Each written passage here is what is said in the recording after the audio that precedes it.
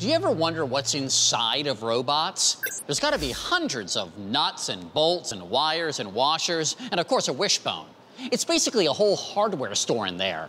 So the robot in this next story must feel right at home. Here's Adam Yamaguchi. Robotic technology is prominent in our world today, but so far there hasn't been a lot of direct robot-human interaction. Well, things are about to change.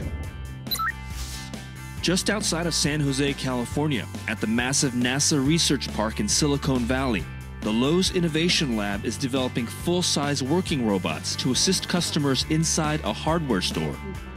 The man leading the charge is Kyle Nels, a certified robot fan, who invited me to visit the lab to introduce me to what they affectionately call the OSHbot. The OSHbot is an autonomous navigational robot, and what the OSHbot does basically is it will roll up to you, you talk to it, it talks to you, and it can help you find things inside of the store. Kyle showed me some of the inner workings of the OSHbot. The actual parts used to build it aren't hard to find. How much of this technology is proprietary, or is this stuff that was built with off-the-shelf parts? Yeah, so largely, a lot of these technologies exist in other places. The biggest technical challenges have been taking something like this, which is from the future, essentially, and putting it into existing systems.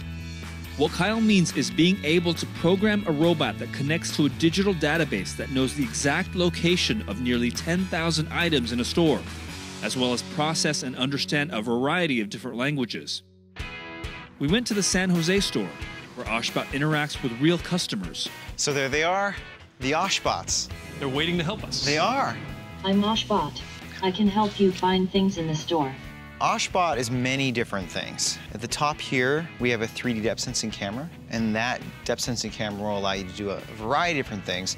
Namely, you can bring the random screw or hinge or whatever, hold it up, we'll recognize what it is, tell you what it is, and if we have it inside the store, then you can use the rest of it to figure out how to get there. Wow, that's pretty amazing.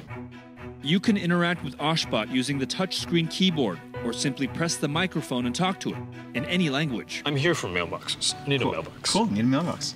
I am looking for a mailbox. So what it's doing is it's processing it and trying to find the relevant thing. Oh, and then I can select whatever specific box that I want. Mm-hmm. Okay. I'm liking this one. Oh, That nice. item appears to be on aisle 12. Would you like me to take you there? Yes. Sure. Follow me. And I think you did a great job. That's a beautiful mailbox.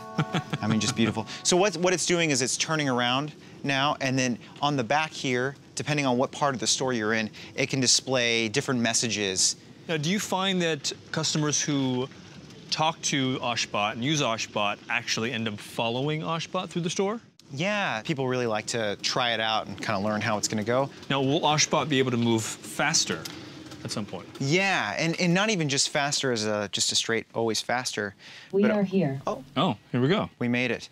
See if it There found you the go. right mailbox. And it did. It did. Kyle's goal is to make the OSHbot as intuitive and useful as using your smartphone to order pizza. But will the OSHbot wear a tool belt and replace people inside the store? The OSHbot will not wear a tool belt. Robots are definitely not here to take jobs. What the robot does is it adds a bit of fun, but also solves a lot of problems. That's good news, because when it comes to hardware stores, I don't know a wrench from a... What are the names of the other tools?